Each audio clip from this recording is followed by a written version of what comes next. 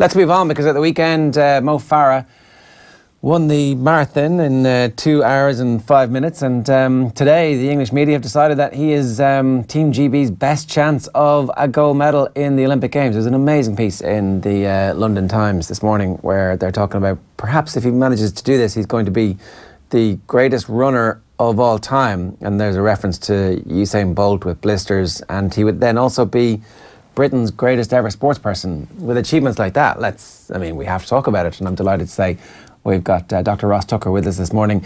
Ross, good morning to you. You actually got up and live tweeted this race, so you got to bear witness to a little bit of history at the weekend.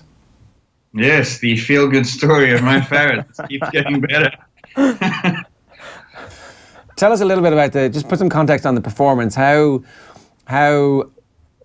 good was the performance, and how astonishing is it that somebody can actually just be this good at the marathon as quickly as Mo Farah has become good at the marathon? Yeah, it was impressive, because he ran the marathon the same way that he used to run the track, and that was, you didn't see him for the first 30 kilometers, and there were times when I even wondered whether he was actually feeling good on the day, because he was nowhere to be seen at the front. Very, very intelligent tactically. And then once things start to heat up, he's paying attention, he's at the front, and then for the last 5 kilometers, he dictates the race. So it was like superimposing a track race onto the roads of Chicago. So he did it the same as he's done on the track since, when would it have been? 2011, I think, was his first major world title, 2012 Olympics, 2016 Olympics. So the template that they've succeeded with on the track is obviously now going to work for them on the roads. 2 hours and 5 odd minutes is also a pretty impressive time, right? Yeah, and that was off what was a relatively slow first half for them, at 2:06 pace through halfway. And so the second half was very quick, which suggests that there's more to come. So the talk in the media, while it is typically gushing and one-sided, is probably justified in the sense that he is likely to be their best medal chance at the 2020 Olympic Games, as long as he stays healthy. I can't see him not winning a medal in that marathon, because those marathons don't have pacemakers. They tend to be slow tactical affairs, and that's where he excels. But he's also clearly got the speed to run fast if it's needed. So he will be very difficult to deny a medal. Whether he wins the gold medal, that's another issue. So this isn't his first marathon. This is just him kind of finally putting all the bits of the marathon together. Is that right? Yeah, he did the London one, which looked more for show initially a few years back, and then did London this year, where he was much more impressive in what was quite a brutal race. The pace was maybe a little bit too quick for everyone there. And then this is the one where it's sort of come together. So he will now do, I assume, a marathon in London next year. I would imagine that would be a big payday. Another one in late 2019, and then the question will be how he looks for the 2020 Olympics. By then he would be on his, if my maths are right, 6th marathon, which is about where you want to be. So again, he looks like a good bet for a medal in 2020 at this point. Physiologically, how unusual is it for someone of 35 years of age to pull out a performance like this, given the lack of marathon pedigree that Mo Farah has in the bank? Well, we've seen many top track runners make successful transitions to the marathon, so that's not unusual. You think back over the last decade, Selassie, Turgat, even before them, the format used to run on the track until your speed declined, and then you went up to the marathon. So that part of it is not surprising. As you say, the age thing is maybe a little bit surprising, but I don't know what to make of age anymore, because it used to be that you used to peak in your early 30s and then used to disappear. Now we see some athletes are running their best performances in their early 20s, and other athletes are running their best performances in their mid-30s. I mean, Selassie, Wilson Kipsang, Kipchoge is 33 and running his 11th marathon a few weeks back when he broke the world record. So when it comes to these these age predictions and patterns that used to exist, I think all bets are off these days. And I don't know why that is. Is that a doping thing? Like, doping is all about recovery and regeneration? It could be. The cynic in me wonders. Is it a sports science thing that we've just learned how to manage and recover better? I don't know, but it's unusual, but it's also normal, a new normal. Yeah. I'm always interested to, I mean, we're all fairly skeptical when it comes to any of the great events that we cover and the amazing achievements that we see. But like, what is the truth about where sports science has taken us in terms of what would a natural evolution of performance be? Has it been a gradual curve, or has sports science followed, say, I don't know, the speed with which we can now transfer data all around the world, the speed at which our computer processes information? Has sports science been going through a revolution at the same time as the doping revolution has happened? And is it impossible for us ever to know how far sports science has taken clean athletes? It is impossible to know that, but I will say with a fair amount of confidence that the progression in knowledge and the contribution that sports science makes to performance is considerably smaller than your analogy with data. So if the acceleration in data transfer is this, then sports science is barely above the horizontal. And sports scientists obviously don't like to acknowledge that. And of course we know much more than we did in the 1980s and a little bit more than in the 1990s and mid-2000s. Of course we know that. But what you know is one thing. Whether you can use it to transform performance is quite another. And for me, one of the most telling things is when you look at women's track and field athletics, those performances from the 1980s have not even been touched in the last 30 years. So all the innovation, all the knowledge, all the advances in nutrition, training, recovery, equipment, and we still haven't got close to some of those performances from the 1980s. And that's because the effect of doping was so enormous that it took them out of reach, even for 30 years worth of progress to come close to. So while I would not say that it makes no contribution, I don't think that it makes anything like the contribution many people would want people to believe that it does. And one of the places you see that is you look at cycling's 1 hour record. The moment they said we're going back to the equipment from the 1970s, that performance dropped from about 55 kilometers right down to where it was almost in the 70s. So human progress is not nearly as rapid as people would like to think. A lot of it's technology, and a big part of it, I think, is doping.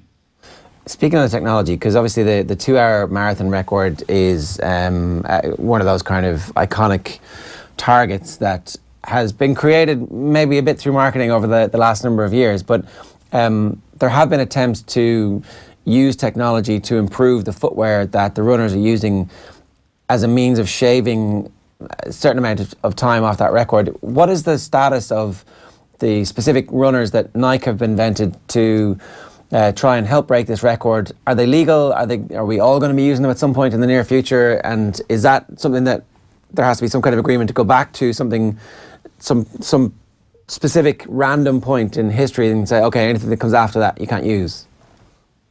Well, they're legal, number one. That's because the policy that currently governs the use of equipment is so vaguely written that it's very difficult to apply it to make them illegal. Should they be illegal, I think, is a different question. My opinion is they should be, because when you look at that record from Kipchoge a few weeks back, everyone was saying what a breakthrough for human performance, Kipchoge, what a great athlete, by far the greatest marathon runner who's ever lived. The problem is that Nike has told us that the shoe is worth 4%. Well, they've got some research showing 4%, and one can quibble about whether that laboratory study of 4% is actually worth 4% in a race, but there's reason to suggest that it might be. New York Times did a study, or a massive survey, where they reckon that statistically it's worth about 1% compared to the next best shoe. So then when Kipchoge breaks the world record by 1.06%, which is what he did, the problem for people is that you have to choose. Are you going to celebrate Kipchoge the athlete, or are you going to celebrate Nike the shoe manufacturer? Because the improvement in the world record, even conservatively, is exactly what they are claiming the shoe would worth, on the lower end of the spectrum for what the shoe is worth. So if that's true, then Kipchoge is no better than the guys 5-6 years ago, but he's just got a better shoe. Now, I don't think that that's a healthy situation for marathon running. And what I think has happened, and this is what I'm led to believe from people who've told me this, is that a number of the athletes are running in that shoe despite sponsorship agreements. They're covering it up and they're trying to get away with it because everyone recognizes that this might be, I say might because I'm not yet 100% convinced that it does do what it claims to, but that it skews the result of performance to such an extent that unless you are in that shoe, you may not have a chance of winning or breaking records. And I think that situation has to be dealt with, because otherwise everyone will be in those shoes within the next year or two, if they're not already. It's not quite the same, but it's not a million miles away from the swimsuits that everybody set the world records in that then all of a sudden became banned the year after. Yeah, it's very similar to that. And eventually what happened there was that other companies imitated the original, which was a Speedo suit. And within a year, almost the integrity of a swimming competition had been lost, because the suits were helping some athletes disproportionately more than others. Some athletes had sponsorships that precluded them from having the suit. And eventually, unless you were in the suit, you couldn't win.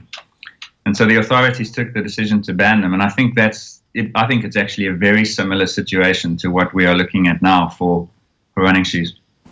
If we put the Kipchoge record on these shoes, and even just on kind of the development of sports science over the past couple of years, it is kind of astonishing when you look at the fact that it was a 78-second improvement on the previous record. We haven't seen that big an improvement on a record in over 50 years. Like, do you think that that's something that you look at and you think to yourself, well, fair enough, the way and the rate at which sports science is improving now is at a greater rate than we've ever seen before, certainly in the last half a century? Or do you look at that figure and think, where the hell is that coming from?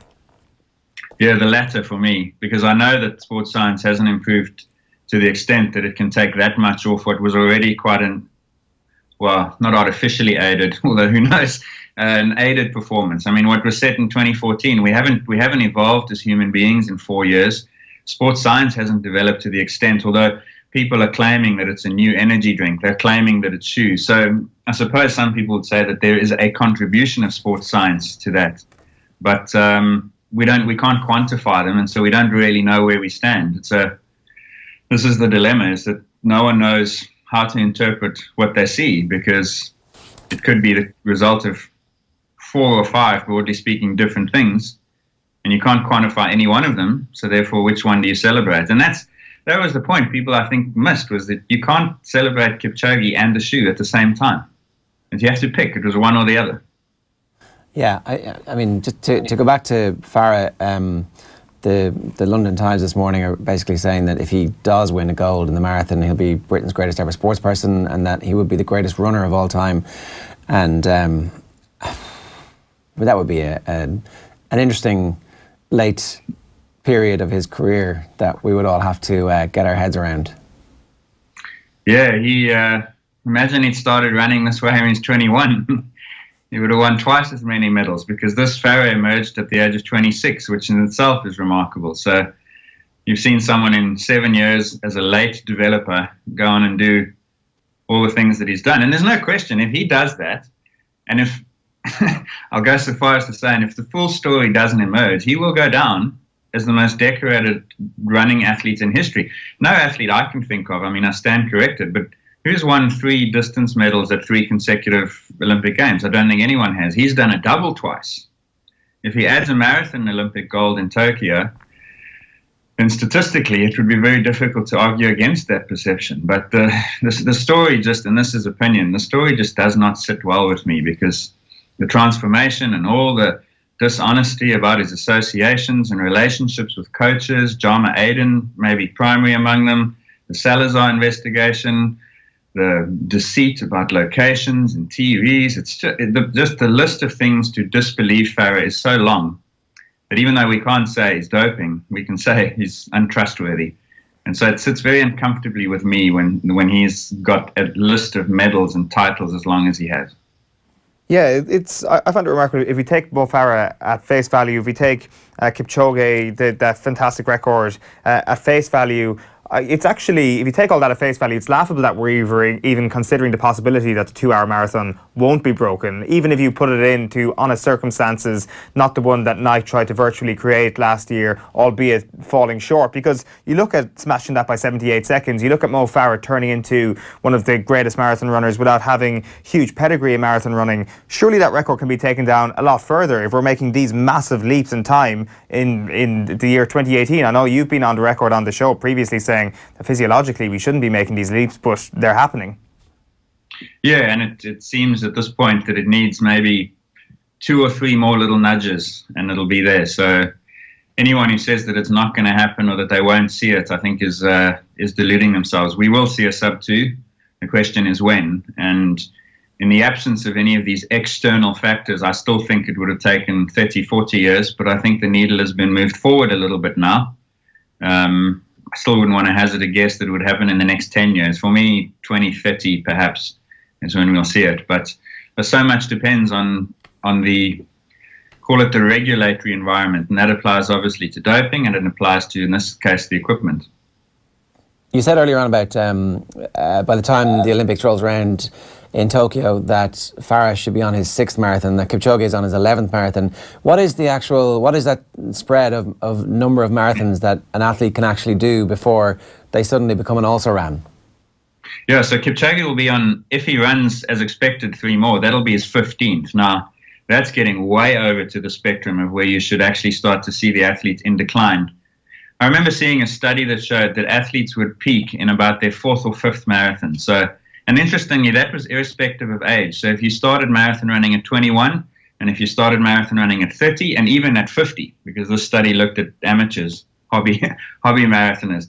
And what it showed was that your first marathon, you're learning, and then you improve, and by about the 4th or 5th one, you get to your best one, and then you start slowing down again. But in the elite athletes, this trend also seems to be a little bit violated or different in the last decade. Because as I said, some athletes are coming straight in, and in their first or second race running as fast as they ever will, and then they disappear. Other athletes are coming in and then consistently running, and then by mid-30s they run PBs. I can think of 2 or 3, Kipchoge being one of them. So again, there was a rule of thumb which the current generation seems to have bucked. And so I don't know, I couldn't tell you, but I certainly, if I was all things being equal, I'd bet on the guy running his 6th one ahead of the guy running his 15th. And is that, like, taking out any external, it's because the marathon is such a brutal thing on your body and psychologically, and it's so hard for you to kind of actually fully understand what the 26.2 miles actually means?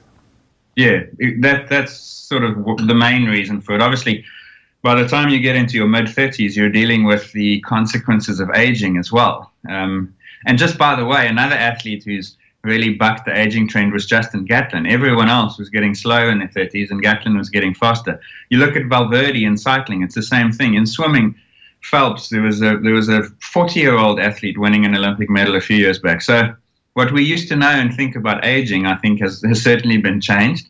But the short answer to your question is yes. It's just the 160 to 200 kilometers a week for 11 months of a year, the recovery after the marathon, and eventually you just lose the ability to do that, and you start to slow down again, in theory. There was one other thing that we wanted to talk to you about, Ross. A campaign was launched yesterday by the Department of Health here. It's called Zero Gains, and it's to try and counteract what they say is widespread steroid use amongst Irish gym goers. The target is particularly Irish teenagers, but I mean it applies to largely, it seems, young males in their 20s and 30s. Now, I know of stories where there are amateur cyclists getting completely off their heads on drugs to try and win races on a weekend. This seems to be a fairly widespread global phenomenon at the moment. Yeah, it's a huge thing. In South Africa, there's been, every single year, there's some scandal around schoolboys and doping.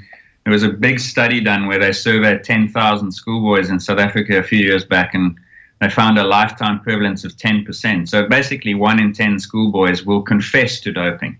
And you can imagine, even if half of them confess, the true number is 1 in 5.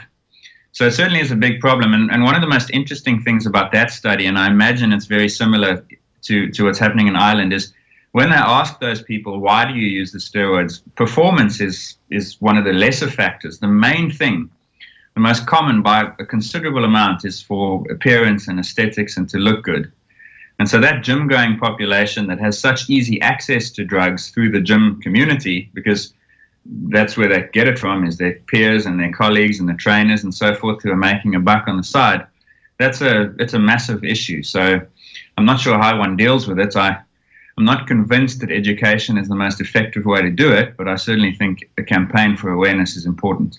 So, as in, the best way would be to try and somehow cut down on the supply? Like, you know, Yeah. you think generally about the war on drugs and how insignificant the results have been for the investment, and just generally how criminalising people involved in it hasn't made any dent in the general population's willingness to take drugs. It's very hard to know what to do with this. Yeah, exactly. And one of the reasons education often fails is because people are really terrible at making decisions today about the consequences that are delayed into the future. So in the 1980s and even the 70s, any campaign to tell people to not smoke because of the health risks of lung cancer, those were ineffective. The same thing now is you can tell someone don't eat that burger and those extra large fries and a supersized Coke because in 20 years' time you might get heart problems and liver disease and so forth. But people don't care about those because the outcome is so delayed. And one of the problems with anti-doping campaigns that focus on risk is that they're also trying to tell someone don't do this because maybe in 10 years, you'll see the consequences. That person is doping for the right now. They say, I want to look good in 2 weeks or 2 months. And so that's one of the problems, is trying to change behavior with that message. So that's not to say that it's not important to do, because I think if you're in a regulatory environment, maybe at some point you're saying we're never going to stop them from doping. So what we can do is we can educate and we can warn them so that we can suppress, lower the levels, and maybe where it was previously unsafe, we can bring it back down to what's a safe level, and that in itself is a win. So perhaps that's how we need to think a little bit about it. But the eradication of drug use through education, for me, is folly. Yeah, that's interesting, because we often have this sort of theoretical debate about whether or not sport would be a more watchable thing in certain areas if everybody was allowed to use whatever they wanted to use. But do you think that there's enough information out there of these drugs that are being used illegally to actually protect athletes' well-beings if they were allowed to use whatever they used? Or is there sort of a situation with a lot of these where there's still a lot of hidden elements to these drugs that can do a lot of long-term damage that we're still not quite aware of yet? I think that in the elite sporting community, it's obviously much easier to get that information into that group because they're smaller and they're confined. You know where you'll find them, and there's a message that you can deliver through known channels. You think about athletes are in teams, so therefore you send it through the league. When it comes to the recreational gym goer, it's much more difficult, and so then the message gets diluted, it gets dispersed, and I would imagine, and I saw some of the articles about the project you're talking about there, is that about half of the people are ignorant around the risks around steroid use. So obviously there is a market that needs to learn a little bit about those risks. So I think it depends a little bit on who you're addressing in that instance. Elite athletes, I think a far smaller problem with education. For the masses, I think a far bigger one. But, and this is something I play devil's advocate a little bit, is I don't think anti-doping authorities should be worried about the community level of sport. For me, if the guy who works at the local bank wants to go and take some steroids to look good for summer, then that's really not a sporting body's problem. It's a health issue. And so he needs to be helped in a health perspective, whereas in an elite sport environment, it's about anti-doping and integrity of sport. I think that's fair enough. Ross, always great to have you with us. Thanks a million for making the time for us this morning.